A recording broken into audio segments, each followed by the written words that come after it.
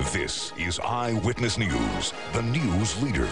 Thanks for staying with us. Halloween is this Friday, and it's followed by a holiday on November 1st and 2nd that Mexico celebrates called Day of the Dead. Joining us to explain it and show us some fun food that's actually made for Day of the Dead is Ivy Stark, executive chef from Dos Caminos. Yes. You guys have two locations in Manhattan and one in Soho, right? Yes. All right, good deal. And one in Las Vegas.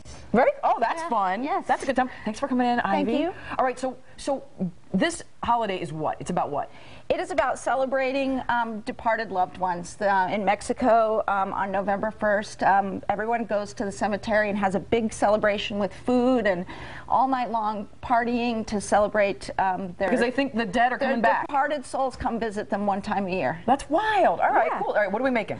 We're going to make some hot chocolate. Okay, put me to work. Chocolate atole. So I have some milk in here already, and this is cocoa powder. Okay. Sugar. I'm adding Mexican chocolate, special ground with sugar. Okay. Right there.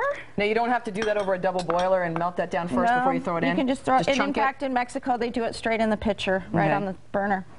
This what makes it special. This is maseca, which is a little bit of corn masa to thicken it. Oh, okay. Makes it a little bit extra rich. They have this often for breakfast.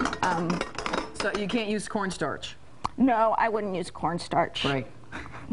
Sometimes I substitute things and it doesn't turn out so well. What's that? What is that? This is vanilla paste. Okay. This is something we buy at the restaurant, but you could use just vanilla extract. Now, is this a dessert by itself, or is this something? It could be a dessert by itself.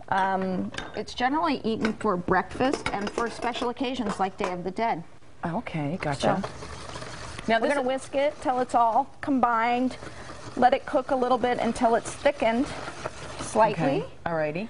And then it comes out like this.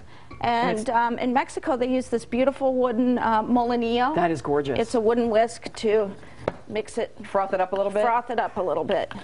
Now, is it served hot? It is served hot. And is that, what is that, whipped cream? This is mezcal whipped cream. Yummy. No calories there. No, none at all. So is it a little bit spicy, or is it, what gives it the extra kind of flavor of the holiday? It's the Mexican chocolate. It's very special. Oh, yeah. All right. What's the best thing to order at your restaurant? It's not working for some reason. That's all right. What is the best thing? I'll break it here. It's the grilled skirt steak with borracho beans is my favorite. Yeah. All righty. Are we done cooking, or what's this? No, we're making some tamales. All right, what tamales else? Let's get to that fast. Okay. Tamales are also a holiday special. In the steamer here, I have a tamale. I've taken some corn masa, mixed it with some creamed corn, poblano peppers, lard. It's not bad for you. Okay. Some corn, some poblano peppers. I wrap it up in the corn husk. We put it in the steamer. You could use a colander, inverted colander. Okay. And then we're going to cover it with foil. You can put the top on, yeah.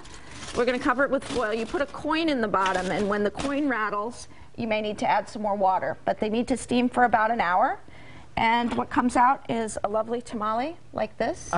And we're just going to serve it. We're serving it with mole, which is also a very traditional holiday. So good. Yes. Mole sauce. But that's a whole other class. I thought you were going for more chocolate. I was like, yes! Well, there's a little chocolate in there. I know. And So a little good. crema. Dos Caminos. Ivy, we got to go. Okay. But thanks so much. Thank you. Looks so yummy. Thank you. This is all in big trouble once we go to commercial. Thanks a lot. For the recipes we just went flying through, you can go to our website, 7online.com. We'll give you all the details and measurements and everything, all that good stuff.